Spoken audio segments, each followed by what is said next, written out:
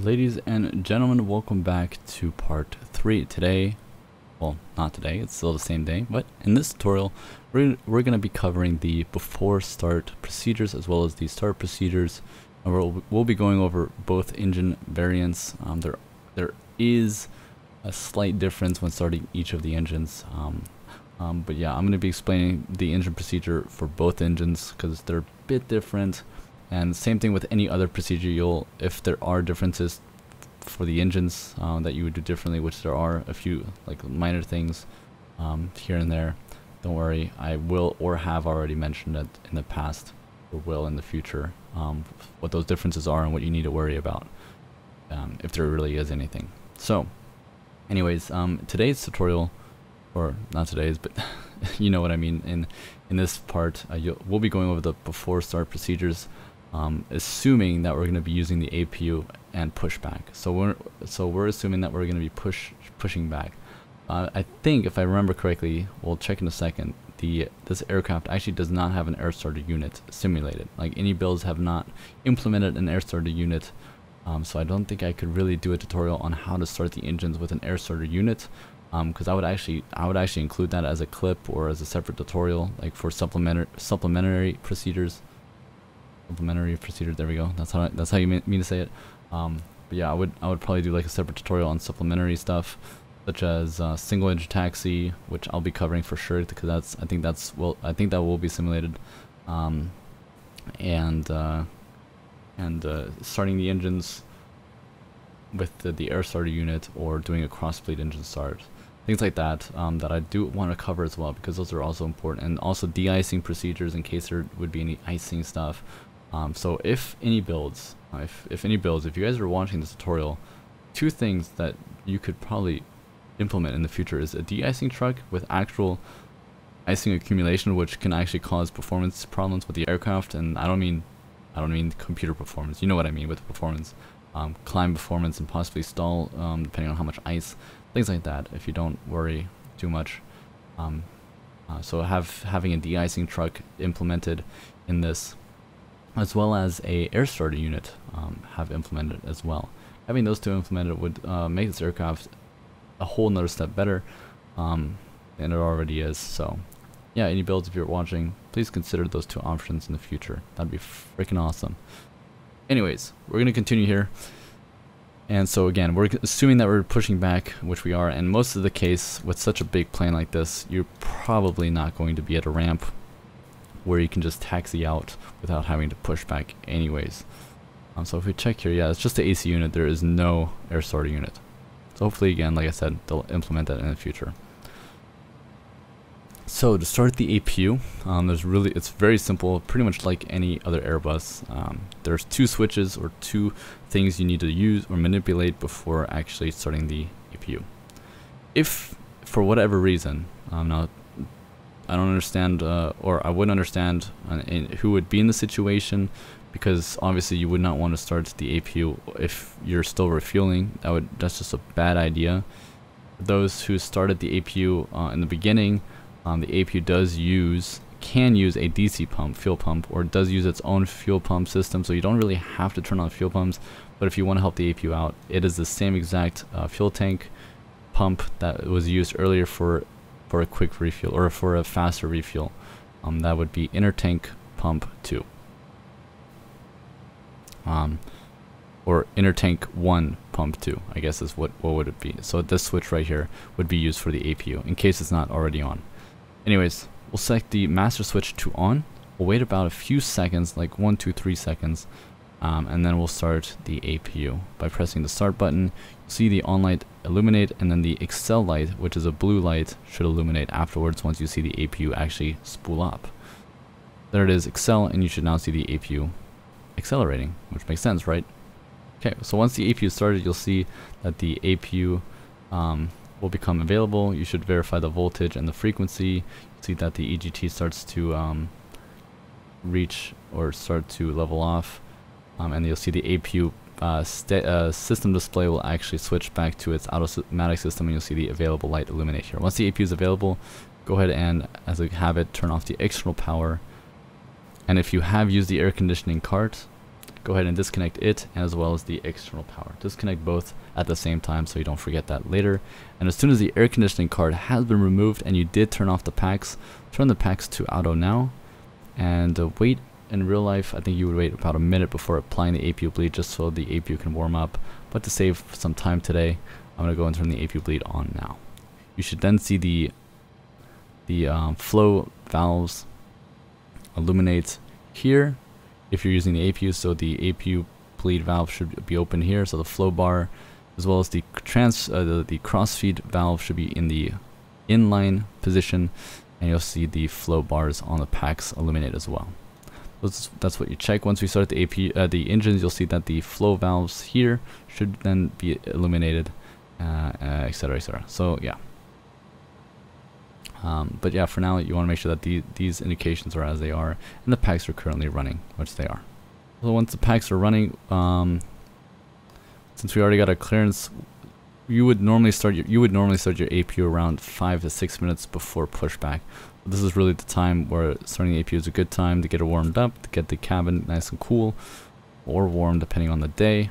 And we'll go and disconnect the external power now. We're going to go and disconnect the Filtrite, the loader, as well as the air stairs, and hopefully, yep, the door does close automatically, which is nice. We'll keep the chocks in just for now. And the next thing we're going to do is we're going to go to the performance calculator. We're going to calculate our information. We can just simply collect FMC data and everything that, so it will populate our takeoff weight, our ICAO, as well as our runway, and the rest of the information will actually be required to put in manually, because ADAS request currently does not work. As soon as ADAS request works, you'll be able to click that and it should populate everything in here. But currently it does not work, so we're going to put this in manually via our OFP information. So METAR gives us winds of 340. You can use your keyboard for this at 9 degrees. Outside air temperature is 19. QNH 1014. Runway condition is dry. Anti-ice is not required. Config 15 and 0. Start off. So okay, here are a few tips.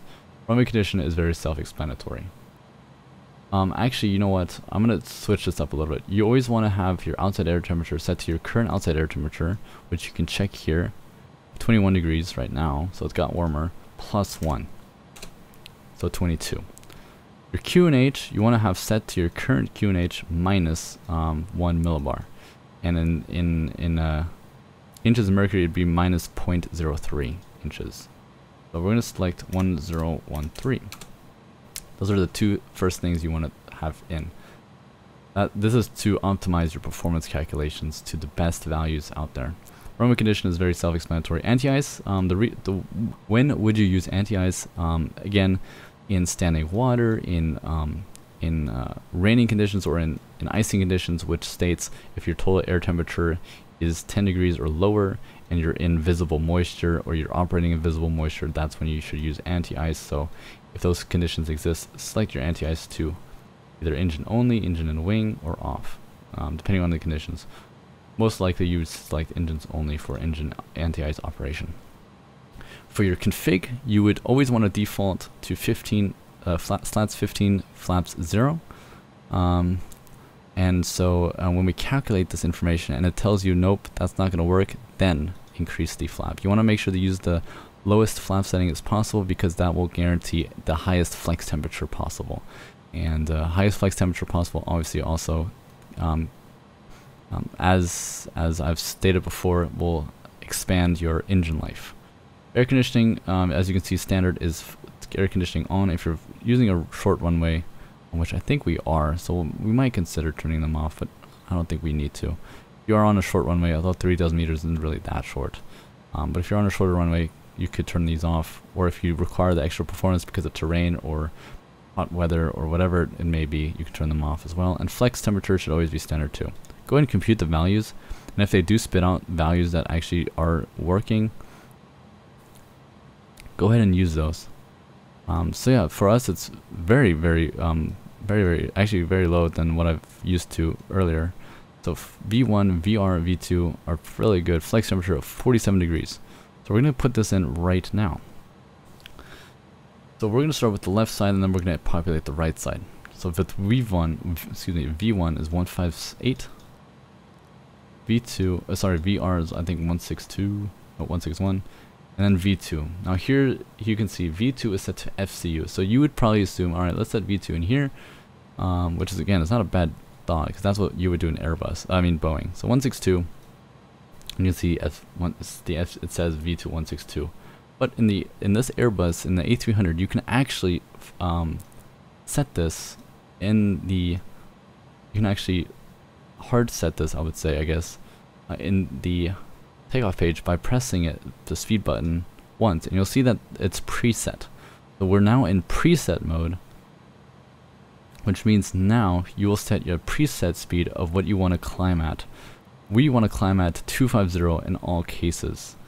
Like I said before, if there are speed restrictions during your flight or during your climb out, it is best to use level change instead of profile mode. We're currently considering profile mode, which I'm going to go and activate now. So you'll see P plus climb activated. So best, as we all know, our maximum speed below 10,000 feet is going to be 250 knots. So you should always consider using 250 knots. If there are speed restrictions, because this plane does not follow speed restrictions, it really does not, go to tactical mode and put the speed restriction in the speed here.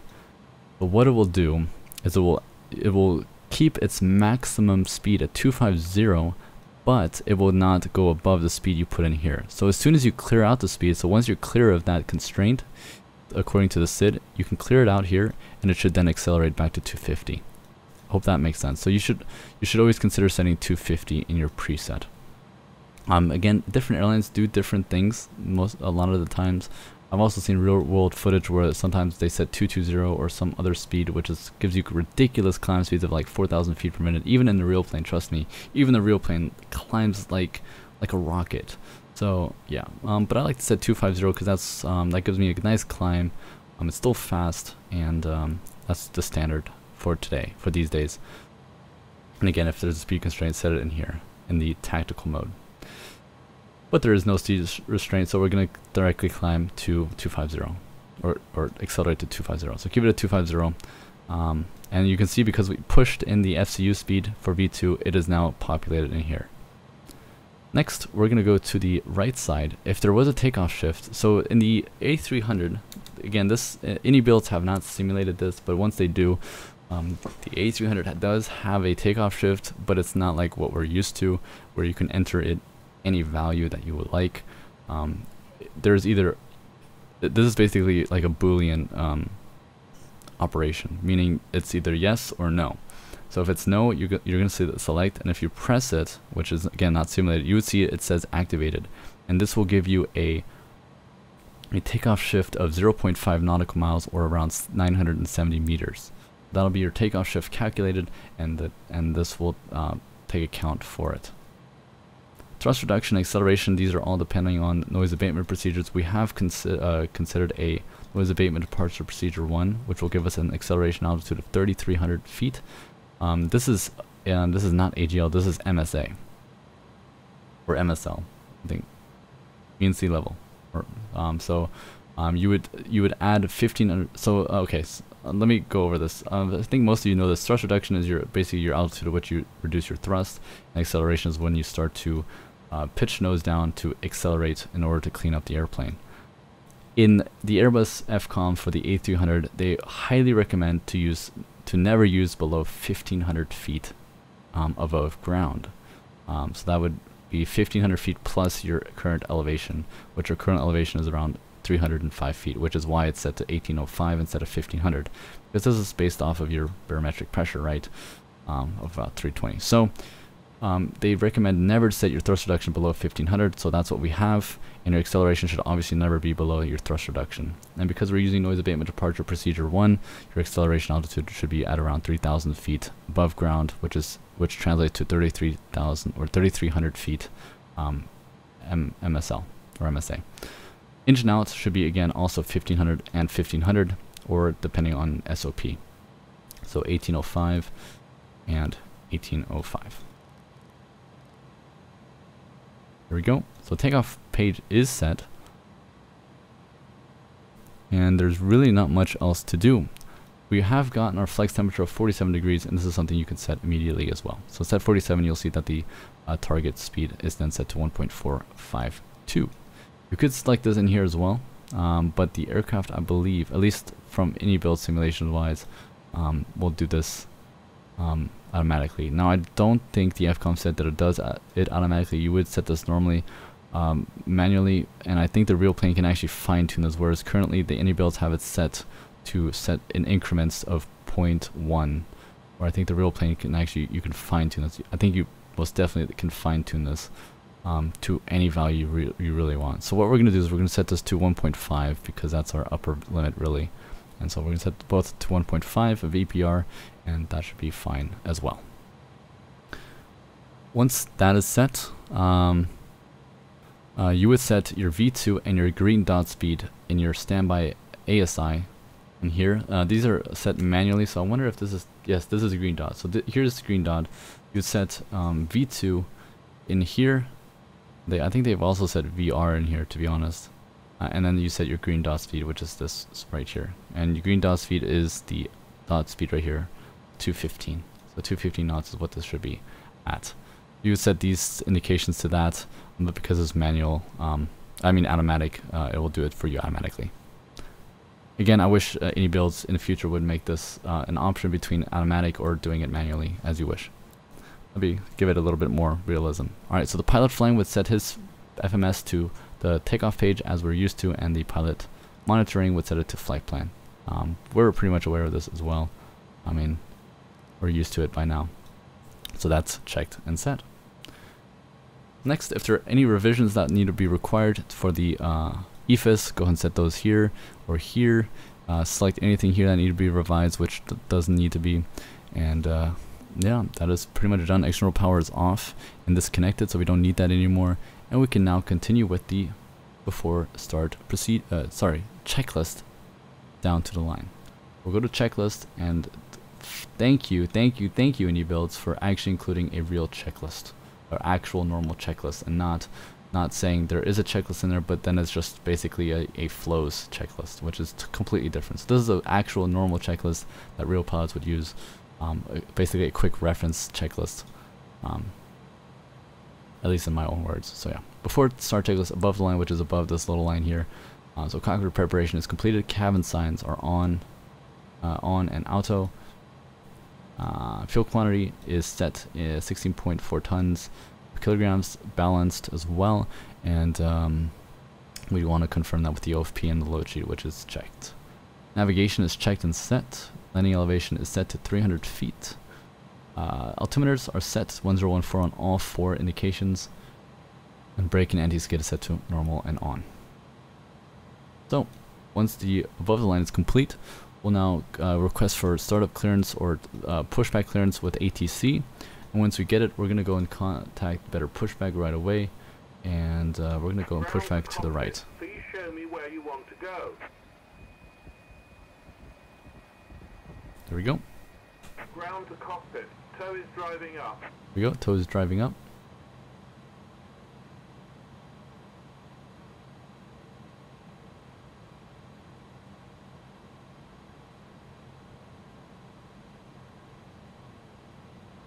And as soon as during the connection procedure, we can already do our next stuff. The windows and doors. Windows, we make sure they're closed. Doors should be closed, which they all are. And normally in the real plane, you would actually see the slide indication on each door that is armed with slides. So you want to make sure that the slides are armed, but I don't think they have implemented a slide feature yet, unless it's just a passenger thing. But I doubt it. I really doubt it. Beacon comes on because we got clearance to push back, so beacon come on. It can come on for the ground crew to let them know that we're about to push back, and parking brake set is required. Once that is done, we'll do the before start checklist below the line. Windows, doors closed, both. Beacon is on, and parking brake is on. So before start checklist is completed. We're going to scroll down to the after start once we get going there. He's now connecting. So during his connection, I'm going to go and explain the engine start procedure for the Pratt & Whitney engines. And then once we start actually doing the engine start, I'm going to explain the differences between GE and PWs. once we start them. Tow connected and bypass pin inserted.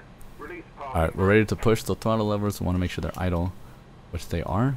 My physical levers as well. We've checked this before, but we want to double check just in case we accidentally touch them. And so here is the procedure. So you would set your ignition switch to either system A or B start. This is also dependent on the day, so if it's an odd day, select system A. And if it's an even day, select system B. It is an odd day, so we're going to select system A for start. So we're going to go and release the brakes. Starting pushback, and you may start engines. And we're going to select this to system A. You should then see the arm lights illuminate, which they do. And the packs obviously turn off as well, which is completely normal. So for the Pratt & Whitney engines, we're going to start in. You always start engine number 2 first. I've never seen never seen any option where engine number 1 would be started first. Even in a single engine taxi in the scenario, you would start engine 2. Unlike the A320 or some other airplanes where you start engine 1 for a single engine taxi, in this plane you would start engine number 2 pretty much in every single scenario. So engine number 2 always is first. So as soon as we press the start button for engine number 2, you should see the arm light illuminate, which it does, which means, oh sorry, the open light illuminate. We already saw the arm light. The open light, which means that the starter valve has been opened. We would say valve open.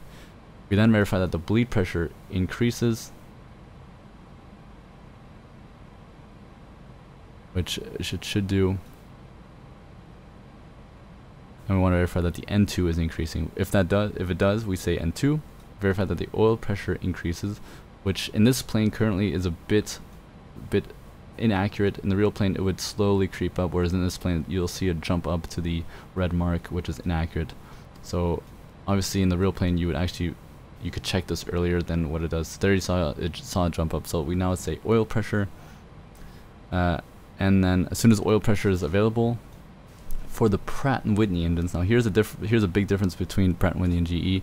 In Pratt & Whitney engines, you would actually wait until N2 is at its complete max. So once it's at its complete max and not rotating anymore, which is around this time, once you see it start to level off, you would then turn on the fuel lever, or the high pressure level. So it's still increasing. Yeah, alright, so at this point, we're going to go and turn on the lever now. So that now it will increase. You'll see oil low pressure light illuminate, which is fine. So that is what you do with Pratt & Whitney engines. In GE engines, Operation complete. Set parking brake. in GE engines, you would set this at around 20% N2.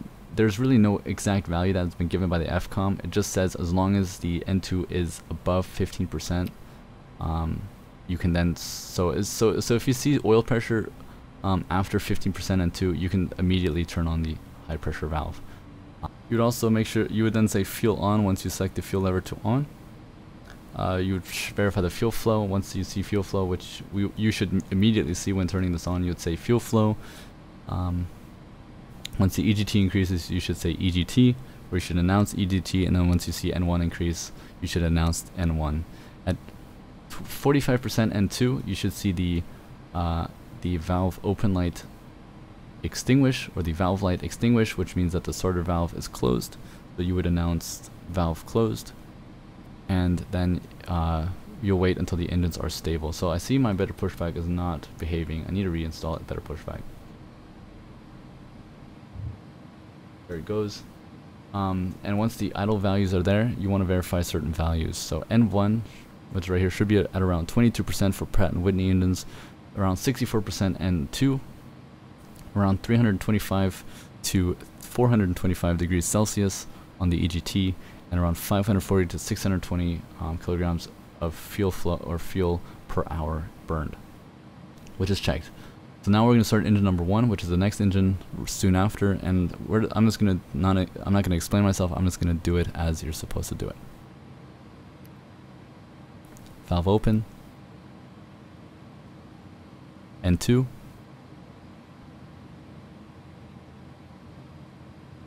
Oil pressure. Wait for the N2 to max out. I think it's good there. fuel on, EGT, fuel flow, N1,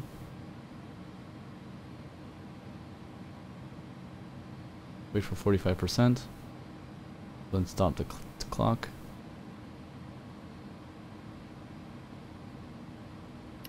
%, and starter valve close, and we should be at around 25 seconds for the 45% mark. That's checked. That's good. Valve closed, and we'll now wait for the engines to be at idle.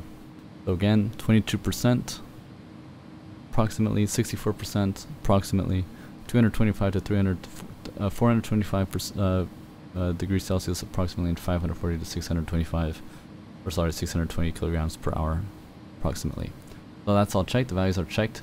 Now for the differences to GE engines. For GE engines, again, I've already mentioned that as soon as you have oil pressure and your N2 is above 15%, you can select the fuel lever to on. Alright, so engines are started. After engine start, select your ignition to off, and you'll see that the arm lights should extinguish, which they do. APU bleed to off, so you now see the inline lights here and the crossfeed valve close. APU can come off because we don't need it anymore.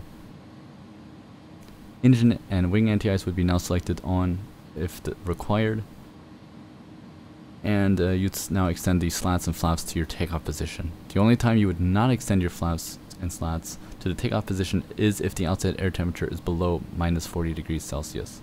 That is when you would delay the slats and flaps, as well as if you're taxiing within slush conditions, so standing water or slush again conditions, you would also keep the flaps up until before takeoff. In fact, you would keep them up until you're at your holding point before the runway.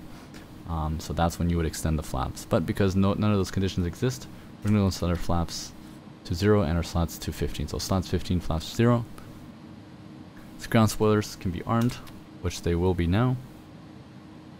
Aileron and rudder trim is set to 0. And pitch trim we would also set. This is another thing with pitch trim. If the outside air temperature is again below 40 degrees Celsius, it is below -40 degrees Celsius, verify the operations just by moving it up and down a little bit. So we're going to set our trim now, which is, there we go, 1.2 down. We'll go to here, go to trim, and set this to 1.2 down. It's about there. Okay, once the pitch trim is set, we'll check our ECAM status, make sure anything that is selected is normal, which it all looks like it is. We are in Great Britain, so actually before pushback you should set your transponder to TA or transponder or altitude report. So make sure to set that to TA before pushback, and then also you would actually start your elapse time. Those are two things I forgot to mention. So run, there we go. So now we've got our elapse time set. We check our ECAM door page. Again, we want to make sure that all slides are armed, but like I said, I don't think any builds have actually simulated this to the fullest, so you don't see the slide indication on the doors, which is fine. So we'll cross that out for now. And then we do the after start checklist. After start, which is pitch trim is 1.2 up set, sorry, down set, rudder trim 0, spoilers are armed, slats and flaps 0, 15 and 0, and we can double check this with the indication here. We just checked. Performance and FMAs are checked in red, so performance has been set V1, VR, V2, and flex temperature is 47 degrees, and FMA says P, climb, and nav, which is checked, and RV speeds and altitude is all checked and double verified, or verified. ECAM status is checked, INT-ICE is set as required, so off and hand signal has been received. So we're ready for taxi. Once we are ready for taxi, here are two options. You can either do the flight control check before taxi or during taxi. We're going to go and do it before taxi. So we'll do it just now. So what we're going to do is we're going to select our nose light to taxi. Parking brake can be released, and this is another check. Again, it's not simulated currently, but you would hold down your pedals, your brake pedals, and make sure that the pressure is at 0. In this case it is simulated, but again, the entire system, braking system, is a bit off and funky, especially with the brake pedals. So let's keep that in mind. Once that is checked, we'll do the flight control check. So we'll click on flight control and we'll do a flight control check. So full up, full down, neutral, full left, verify the spoiler deflection as well, full right, neutral, and then rudder, full left, full right, and neutral. The flight control check is complete. After your flight control check is complete, keep it on the flight control page, and you'd want to deploy your spoilers to their full detent. If the outside air temperature again is below -40 degrees Celsius. One thing you also want to check is that during aileron check, the rudder may move as well because of the yaw dampers. I'm not sure if it's a must or if it's no ways. I don't think so. It says it may happen because of the yaw damper system. So if it is a must, then that means iniBuild hasn't simulated it. But again, I'm not 100% sure on that. Then we go to Ecam and deselect the flight control page. So let's go ahead and get taxiing, and we'll see you once we do the next procedure. At this point, just taxi as normal. Again, speeds are applied to pretty much like in every plane. Max straight speed is 30 knots and max turn speed should be 10 knots. So yeah, let's get out of here. You really only need to give an initial thrust.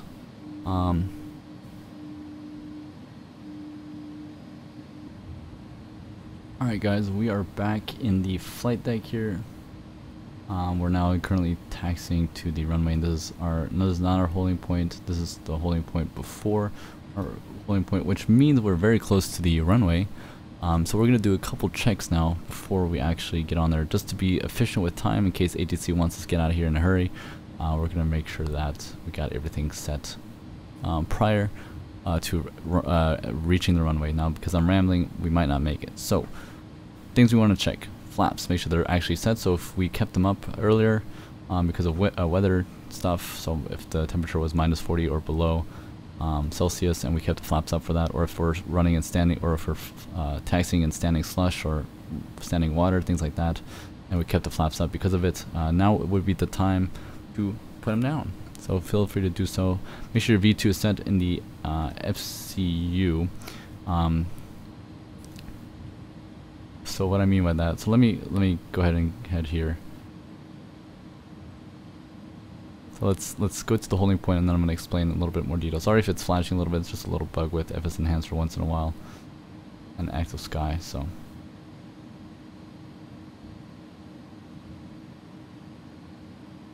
alright, so here we are. Parking brake is going to be applied.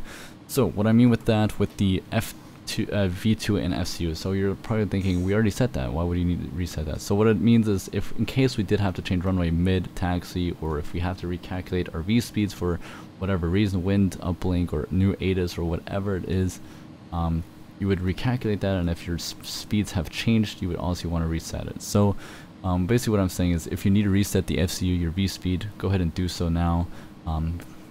Same thing with the initial climb, reset if you need to. You're just basically double confirming all these values one more time. You're double confirming your flight plan, your V1, VR flight plan, so runways, SIDS and transitions, cleared altitude, profile, make sure that's armed, nav is armed as required. So if those two are required, go and make sure that those are armed at this point. If they're not required, maybe consider heading select or level change. Obviously level change cannot be armed until after departure. So just consider, depending on your situation, use the respective modes here. Today we are using doing an RNAV departure, so we're using profile, and nav is perfectly sufficient. Exactly what we need today. So initial heading, make sure it's set. Again, we're just double checking everything, making sure flight directors are on, and that our FMA is actually telling us the information we want it to tell us. Flight instruments, we want to check, make sure that again our heading changes if we change our position of the airplane, our attitude doesn't go crazy, our vertical speed doesn't go crazy, things like that. We want to make sure that our instruments are really operating as they should. Same thing with the engine indications, all that. Nothing is abnormal that would make it seem unsafe or somewhat unreliable to fly. Flight instruments, we just covered. Radar, so weather radar, we can go ahead and turn on now. So system 1, we're going to go and set. We're going to follow the same philosophy that system 1 would be if we're the pilot flying. So if the captain is the pilot flying, system 2 if the co-pilot is the captain flying. We'll set our weather radar to weather. If you wanted weather and turbulence, you can set that as well. Again, currently in-op, it would be on the ND, but a good habit to get into, and especially once the weather radar is implemented, you guys now know how you're expected to operate it, or when to operate it. HC code, we double confirm, and that is set. Terrain on ND, if that is required, either person would set that. It's not required on our side. I guess our co-pilot could set that for us on his side in case of any terrain or hazardous terrain, which in this case is really not important. HC code, we just confirm. So takeoff briefing, we'd also confirm. We'd confirm the takeoff runway, all that good information, whatever. So what I do want to cover with you guys is, again, real quick, is if any of the navigation fails, we've manually entered a VOR here, which is 10935, which is not a VOR. It's actually, I think, an ILS identifier. But either way, this is what we're expected to set. And once we reach 1 nautical mile from it, we're expected to turn left to 225. And then obviously contact ATC, letting them know, hey, we've got a problem. Things like that. So, but because we're using nav, we really don't need to worry about this too much. At least, not really. Next thing we do is make sure the cabin report has been received. So if the cabin says the cabin is ready, make sure we've actually received that information. Do a takeoff config test, so just hold it down and make sure that the takeoff config test says normal, which it does, and we can let go. Again, check the ECAM, make sure every indication is normal, which it is. And we can now do the before takeoff checklist above the line or down to the line. So flight controls have been checked. Briefing is confirmed. Slats 15, flaps 0 set on both. So both checked that. Performance and FMAs have been checked in red. Takeoff config has been checked and transponder is set. So you would normally hope to get this checklist done before getting any clearance to line up with the runway or to get clearance to take off. So now let's say we got clearance to enter the runway. Once that is done, we want to make sure that the approach path is clear for traffic on the right and left side. Cabin crew, make sure to advise them that, hey, we're about to go.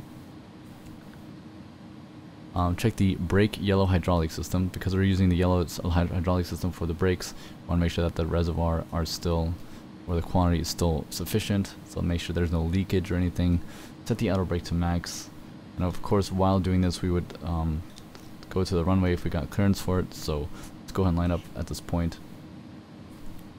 Ignition, you would set to continuous relight if we're running or if we're taking off on standing water / in severe turbulence or heavy rain. Pack valves, if we did plan for packs off, go and turn them off at this time. Go and set our transponder to TARA and on, make sure it's on, which it is, at least it should be at this point, and you should see the confirmation here that it gives you a 6 nautical mile radius for it.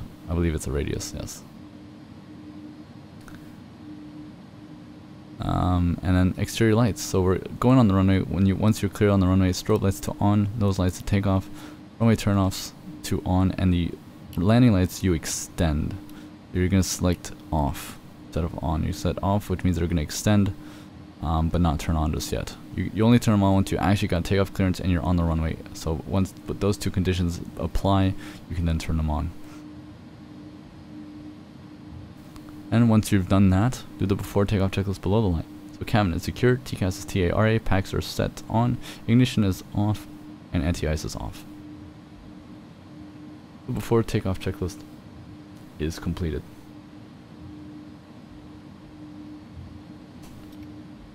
So we want to use as much runway as possible. It isn't a very long runway, so we're going to use as much possible. So we're going to start right here. And once we're ready for takeoff and get takeoff clearance and we're on the runway, landing lights can come on. We're gonna let go. We're actually not gonna let go of the brakes. Sorry, we're not gonna let go of the brakes. We're gonna set an initial of 40% and 1 for the GE, and for the Pratt & Whitney that translates to 1.05 to 1.1 EPR. We're gonna set 1 point, approximately in that range there.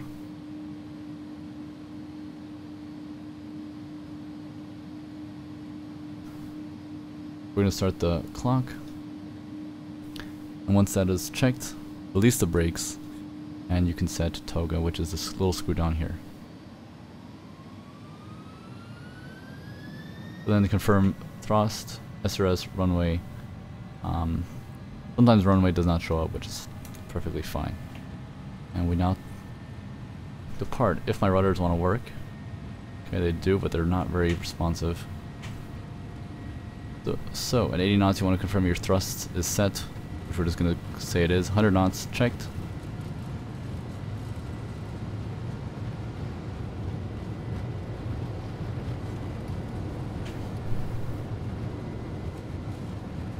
I don't know why my brakes just applied there. Sorry about that. I think that's a bug with the airplane, to be honest.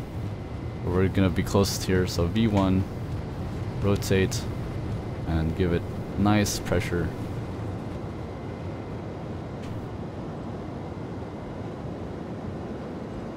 And there we go. There's our rotation. The nav is green. That's checked. So yeah, maybe because there's currently a bug with the auto brake. Maybe keep the auto brake system off. I think there's a little bug with that. Now we're supposed to expect it to turn left. So go and trim the aircraft out because it does not have fly-by-wire. 1500 feet has now just been checked. You'll see the climb thrust is set. Make life a little bit easier for us, we're going to go and select our autopilot 1 on. And you'll see that climb thrust is set to auto here, and then you'll see the climb mode is active. That is what you want to check for. Once climb thrust is set, gear should have been up, so we're going to set the gear up.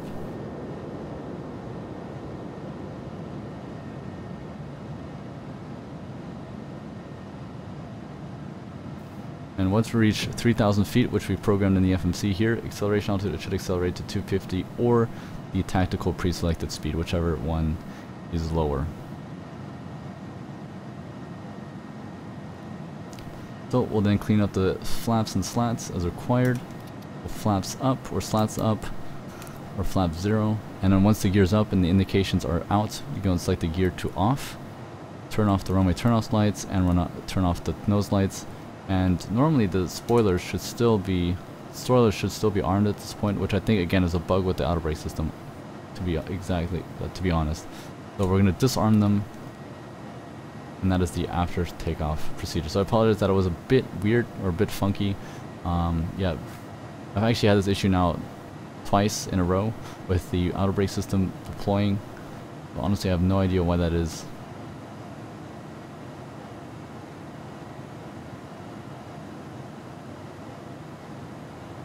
Yeah, now we're going to be accelerating. So we're going to go and pretend we've been cleared to our cruise level of 330. And once we have, what you can do is you can already set your altimeters to standard.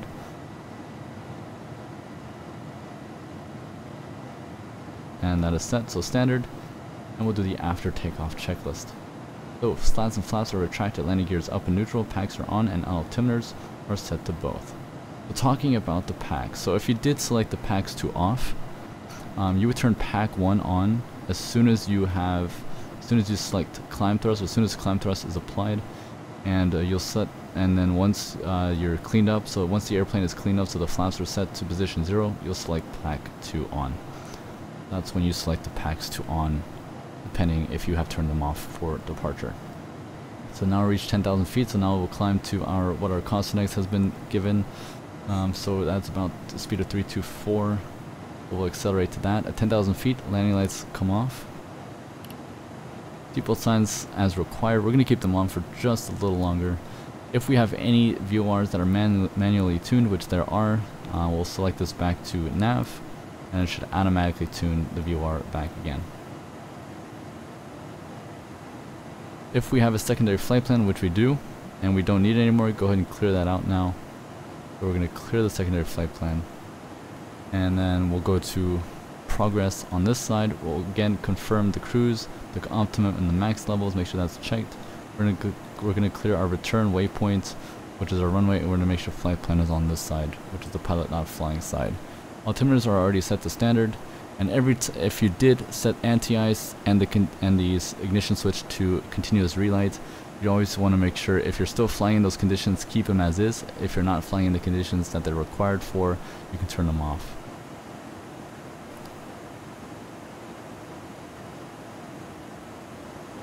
I'm quite happy now with the performance, and I don't think we're expecting too much turbulence, so I'm going to go and turn off the seatbelt signs at this point. And yeah, you'll see this indication quite a bit, but it is in icing range, but it doesn't mean you're in icing conditions. So don't take this as a note that you have to turn on the engine or wing anti-ice. This just tells you that your onset air temperature or your true air temperature is below what it is asked to be at, which again is totally normal. Alright, then at 20,000 feet, we would again confirm the seatbelt signs, the altimeters, again double check anti-ice if we still need it, if we require it, if we don't, turn it off, if we do, keep it on, or turn it back on depending on the situation. Again, you want to always double check your conditions you're flying into, if you're flying with invisible moisture, and if you are, turn them on, and continuous ignition or continuous relight, the same exact situation. A few things we need to check here. So Econ memo is fine. Really, there shouldn't really be a message. There really should not be any messages, except if econ flow is selected, then that's obviously a normal indication, and we're not going to turn that off. That's perfectly fine. But otherwise, there shouldn't really be an indication, unless maybe even seatbelt signs are still on. Again, anyways, if there is an indication, make sure that's really how it should be. But this is what it should look like, especially using the cargo variant, since econ flow is pretty much used all the time. Next, you want to check the TRP right here, and you want to make sure this is either set to climb mode or cruise mode. Should be an auto, which is exactly what you want. It will automatically switch to auto normally, and you'll want to check the status. It is currently in cruise mode, which is perfectly fine. Econ status memo change like we checked here is fine. We then go to the system pages, and we want to review the system pages. Now this is normally done, yeah, this is done around every 30 minutes, but as soon as you reach cruise, this is something you want to check. So we're going to go and open the page here. We're going to go through specific systems. I don't think we're going to go through all of them, but we're just going to go through some of them, but most of them. So engine indications, want to verify oil pressures and temperatures. So PSI here is at 172, that's in the green. Temperatures are around 86 degrees Celsius. Go through hydraulics. Again, you want to verify that the hydraulic pressure is in the green. And you will see, or you want to actually look at the quantities, and you will see that the green hydraulic quantity will be a bit lower than the rest, simply because of the green hydraulic pump is actually operated, or actually operates the landing gear, and because of that, you'll see that the green hydraulic system will be a bit less than the rest of them, simply because of it. Go to AC. You'll verify that the generators are sufficient, so they're running at around 115 volts, plus or minus a few, and at 400 hertz. Temperatures are fine, and you'll see all the buses are being run. DC, battery charging status. So currently the batteries are completely charged, so you don't see any charging status, which is exactly what we want to see. But if they are charging, obviously you want to make sure they actually are. Bleed, just check the bleed parameters. Everything looks perfectly fine there. Then go to conditioning, check our temperatures. Pressurization, differential pressure is checked within limits. Your vertical speed should be close to 0 as possible, since we're now level off, and our cabin altitude obviously should be within limits. Fuel, check the distribution, make sure we still have the amount of fuel that we're expected to have at this point, and make sure that the distribution is fine as well, which it is. Then next thing is, or the last thing is the flight control page, and you want to verify that all the systems are running and everything is in a normal status as it should be. One thing you can definitely always verify and make sure it's working or is sufficient is the fuel flow, oil temperatures and vibrations, etc.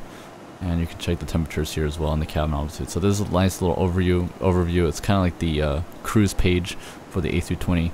That's what that kind of is.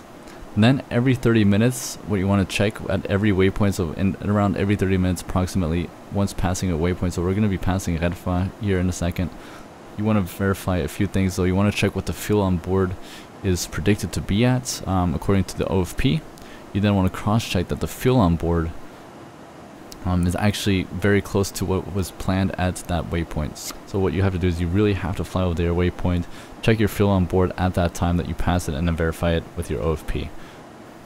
The next item you want to check every 30 minutes is your optimum flight level. So if you are planning for a step climb, which is not simulated in this airplane unfortunately, but if you are planning on a step climb, check if your optimum flight level actually allows it, which in this case it would. You want to always step climb with a minimum 2,000 feet up to 4,000 feet, so 2,000 or 4,000 feet. Normally it's 2,000 feet. So if it does let you step climb to 2,000 feet and you do have a step climb planned, consider step climbing if you like. Next thing is the nav accuracy check. So go to the progress page, and you know what? I think this is also a little bit how do you say, limited. I don't think they've simulated every little detail in this case either. So you want to check your nav accuracy. So when I or low is indicated on the progress page, which I don't see any indication for that here, then you want to do a VOR update. So you want to enter or tune in a VOR in here, and then put the VOR in here as well, and confirm the differences between them, and then update your information there. The details I'm not going to go into because this happening is pretty much very rare. I'm going to go and clear this out. We don't need this. And the next thing we would do is set our radar tilt at 0. For cruise, you want to set this at 0. So at or above 20,000 feet, set it at 0. And that'll give you the best weather in case there's weather right in front of us that we need to worry about. And then also want to monitor the cabin temp. That's another thing that we want to monitor. Above 10,000 feet, you could turn off the terrain radar, but so that is pretty much all you check. So let's go over it real quickly again. So TRP, make sure it's at the cruise or climb mode. Ecam status, memo check, verify that all the indications are normal. You then check your respective systems indications, make sure they're all in a normal position or normal states. You always wanted to monitor your oil quantity, make sure you're not, you don't have a leak. Same thing with the fuel. So flight progress every 30 minutes over a waypoint, you want to verify your fuel. So we were expected to have 11.7 tons at Redfa, and we have 12.4. So we're definitely good on fuel. So that's what you check every 30 minutes about. You want to check your optimum flight level every 30 minutes, see if that's sufficient if you are planning on a step climb, and then your nav accuracy in the progress page as well, which I think is not very not 100% accurately simulated. That is all that you would do at cruise. So those are all the things you would do as soon as you reach cruise and during cruise throughout the entire cruise phase. So we'll see you then in part 3 when we do the before descent procedures, as well as the landing and so on and so forth. So we'll see you then.